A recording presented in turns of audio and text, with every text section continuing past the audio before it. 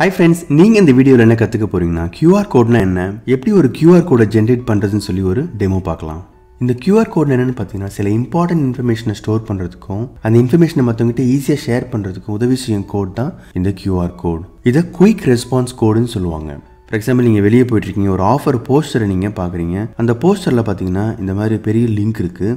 இந்த லிங்க்கை மொபைலில் டைப் பண்ணி செக் பண்ணுறது இட்ஸ் நாட் கன்வீனியன்ட். அதே இந்த லிங்க்கு பதிலாக ஒரு QR கோட் கொடுத்துருந்தாங்கன்னா நம்ம மொபைல் யூஸ் பண்ணி ஈஸியாக ஸ்கேன் பண்ணிடலாம்.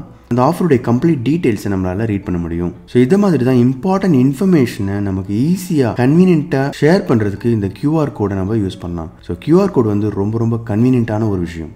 இந்த QR கோடில் எந்த மாதிரி இன்ஃபர்மேஷன் ஸ்டோர் பண்ணலாம்னு பார்த்தீங்கன்னா email address, phone number, location, payments, website, அதுக்கப்புறம் அட்ரஸையும் நம்ம ஸ்டோர் பண்ணலாம். இப்போ ஒரு கேள்வி, அதான் பார் கோட் இருக்கு, ஏன் இந்த QR கோடை யூஸ் பண்ணணும்னு பார்த்தீங்கன்னா இந்த QR கோடில் அதிகமான இன்ஃபர்மேஷன் நம்மளால ஸ்டோர் பண்ண முடியும். கிட்டத்தட்ட 7000 டிஜிட்ஸ் இல்லைன்னா 4000 கேரக்டர்ஸை நம்மளால ஸ்டோர் பண்ண முடியும். ஃப்ரெண்ட்ஸ், இப்போ நம்ம ஒரு QR கோடை எப்படி ஜென்ரேட் பண்ணுறேன்னு சொல்லி கோடு பார்க்கலாம். இது பார்த்தீங்கன்னா ரொம்ப சிம்பிளான ஒரு ஸ்ப்ரிங் MVC அப்ளிகேஷன் இருக்குது. ஸோ இந்த அப்ளிகேஷன் யூஸ் பண்ணி தான் நம்ம QR கோடை ஜென்ரேட் பண்ண போகிறோம். இந்த அப்ளிகேஷனில் 2 ஃபைல் இருக்குது. ஒன்று என்ட்ரி பாயிண்ட், இந்த அப்ளிகேஷனோட என்ட்ரி பாயிண்ட். அதுக்கப்புறம் பார்த்தீங்கன்னா நம்ம கொடுக்குற போகிற டெக்ஸ்ட்டை QR கோடாக கன்வெர்ட் பண்ண போகிற ஒரு ஃபைல். நம்ம கொடுக்க போகிற டெக்ஸ்ட்டை யார் QR கோடாக கன்வெர்ட் பண்ண போகிறாங்கன்னு பார்த்தீங்கன்னா இந்த கூகுள் zxing லைப்ரரி தான். ஸோ இந்த லைப்ரரி நான் என்னுடைய பாம் ஃபைலில் ஆட் பண்ணியிருக்கேன். ஸோ இந்த லைப்ரரி யூஸ் பண்ணி தான் நம்ம டெக்ஸ்ட்டை QR கோடாக என்கோட் பண்ண போகிறோம். ஸோ இதுதான் பார்த்தீங்கன்னா என்ட்ரி பாயிண்ட். லோக்கலோஸ் 8018 கொடுத்த உடனே இந்த மெத்தட் கால் ஆகும். இங்கே பார்த்தீங்கன்னா ஜென்ரேட் QR கோடுன்னு சொல்லி கால் பண்ணுறோம்.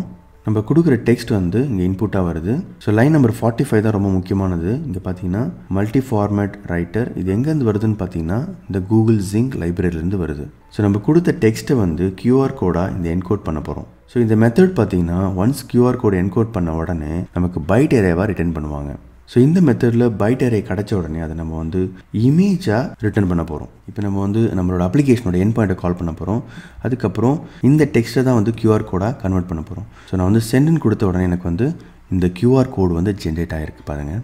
இப்போ நம்ம இந்த டெக்ஸ்ட்டை QR கோடாக கன்வெர்ட் பண்ணியிருக்கிறோம்.